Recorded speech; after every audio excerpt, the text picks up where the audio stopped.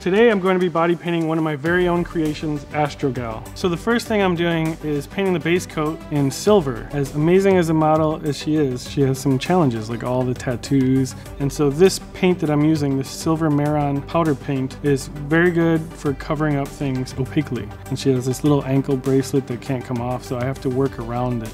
And of course, just the other day, she cut her knee open, so she has a big scab. So I took one of my pasties that are used for nipples, and I put it over her kneecap so I don't have to paint on the bruise.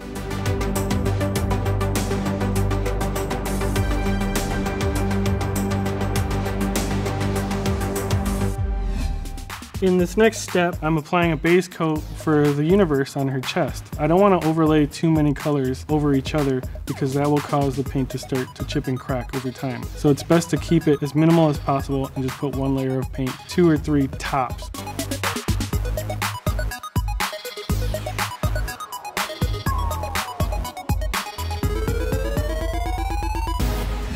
For the zipper, I'm just putting basic details that give the viewer an idea of what they're looking at. Their imagination will finish the job for me, so I don't need to make it picture perfect.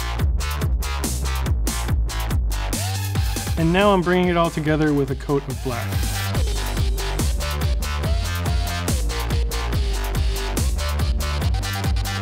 For stars, I take my white cake, make sure it's really saturated with water, and I just flick my brush and make these little splatters on her chest.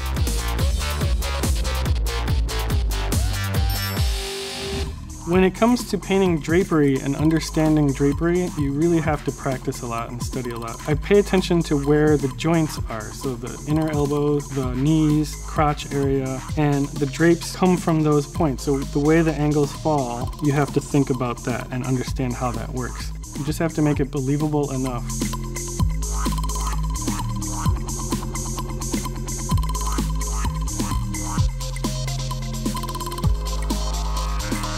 To complete the look, I'm using a motorcycle helmet that I painted white, and it's the most affordable way to get a realistic looking astro helmet without actually spending a lot of money getting a real astronaut helmet.